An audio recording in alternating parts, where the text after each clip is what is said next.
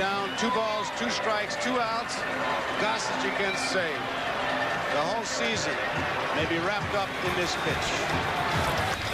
Popped up. Munson. This could be it. He's got room. He's waiting. The Yankee bench on the field. Yankees are the champions. And the Yankees head for the clubhouse. The champions. On October 17th, 1978, 40 years ago, the Yankees won their second of back-to-back world championships. Mickey Rivers was a key player on both of those teams, a catalyst atop the lineup.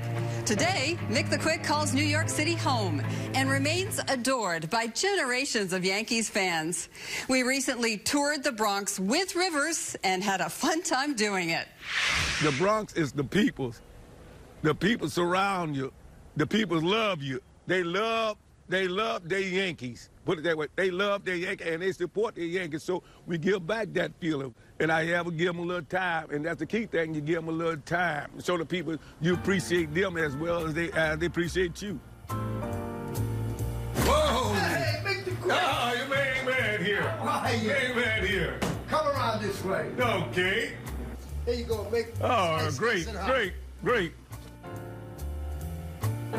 But let me ask you, don't you feel good living in the Bronx? Oh, definitely. Definitely you feel good. You know, not only playing in the Bronx, you know, you feel good because I'm around the people's regular basis now. You look like you're from the Bronx. They know me now. They used to me, hey, Mick. So now they see me around there. Feel at home in the Bronx. Definitely. Feel at home. Feel at home in the Bronx because, you know, it's nothing like the Bronx. Right. I don't care what nobody says. No other place is better than the Bronx. I think it's great. I get around and now I see some of the people, my fans, and they're going out. We're going different places, enjoying ourselves. You know, it's just it's home, what I call home. And that was the lovely thing about it, you know. I enjoy people in general. Today we're going to do a Mickey Rivers special. Sound good. Spicy superstada, radicchio, sun-dried tomato, and prosciutto, and then we put truffle oil on. I'm going to make, we call it the Paula Deen, but we're going to change it up today. We're going to make the Mickey Rivers with sun-dried peppers. Sound good. You're going to enjoy it. So that was a little spicy. And then we put the famous prosciutto di Parma with it. Taste that, Mickey. This is sweet as sugar. How's that? Now we're going to top it with some radicchio. Then we top it with these special sun-dried peppers, sun-dried tomatoes. Look at the menu. This is our reduced balsamic. We drizzle it on.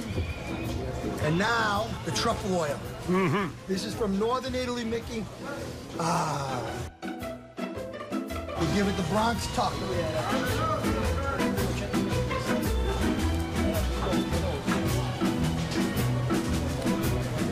And mangia. Buonissima? Buonissima. Buonissima. Buonissima. Buonissima. We're going to make you Italian.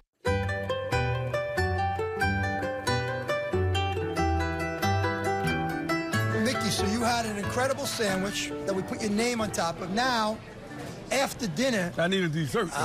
Dessert. Hold it back, get the squeeze. What a sugar. Powdered sugar, put it on your dish, and enjoy it. Now, this one's sweet. This is dolcissima. Before was bellissima. This is dolcissima. He wants you to try a Mickey River cannoli. Come on. There's a Mickey River cannoli. It's something special. Perfect. Perfect. That's delicious. The key thing is, you know, I played all them places and I did well in all them places, but in reality, it ain't nothing better than New York. When you come to New York, you can play any place and anywhere in the world.